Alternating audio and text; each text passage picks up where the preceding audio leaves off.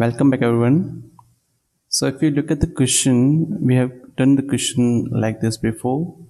So, there's a bag. We have the four white, which I have to do gray because I can't see white on the white, and then five red,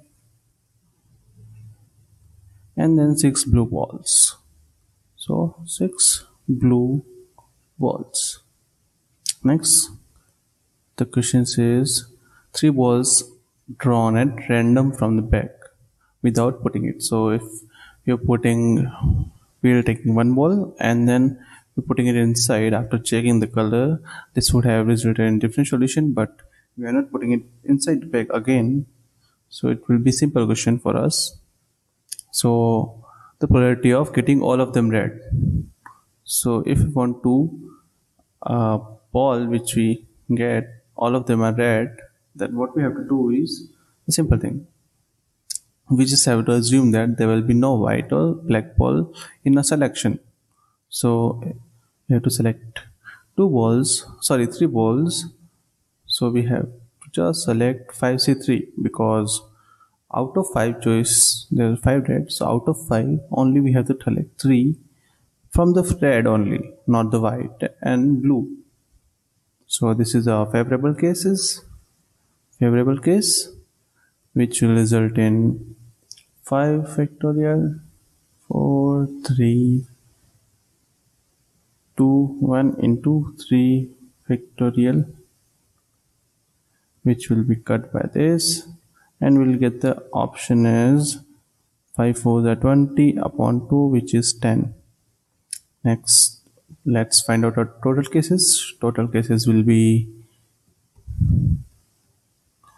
4 plus 5 plus 6, which is equal to 15, and we have to choose the three ball out of 15. So this will result in 15 14 13 3 2 1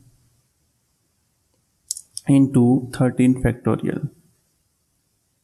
We'll just cut this. We left with this. If we can cut anything, yeah, sure, we can cut this. 2 7s, 14 3 5 C. Okay, we are at 35, right? And there's all. Let's find out the probability. This was the total cases.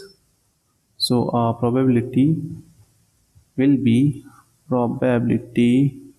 P will be favorable upon total cases.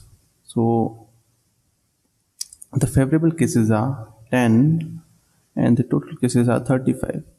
Let's look for the option. It is this only or the simplified version. We can cut it for 5, but let's look at the option first.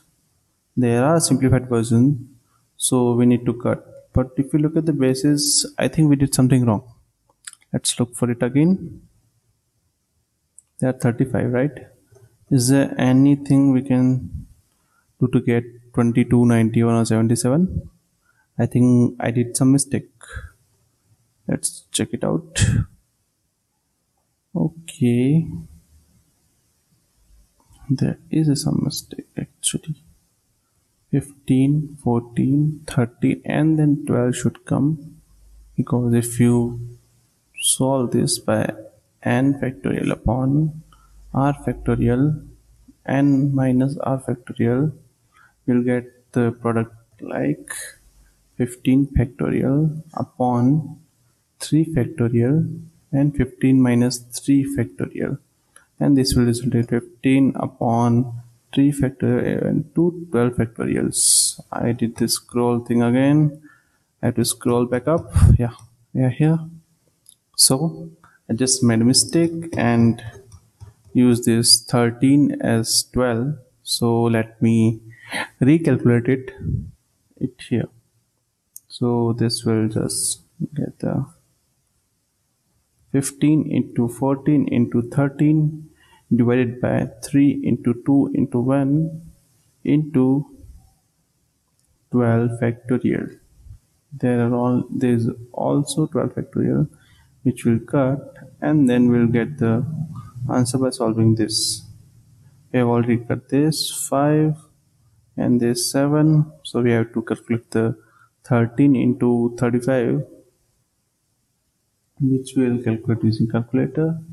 So here 35 into 13, it is 455, and so that our probability will be P will be favorable divided by total, and now the cases will be 10 divided by 455, and we have already seen the option. The option are very simple. Let's cut it out by 5. So it will be come as 5 2s are 10, be 9 5s are 45, and 1. So let's check the option again. There was, I guess, 91 basis option. I assume there will be, otherwise there is a problem. Scroll again. Okay, there is 91 option, which we couldn't make it at first, so we are doing it now. Right, C is the option, go for it. Thank you for watching. This was the end of our probability series.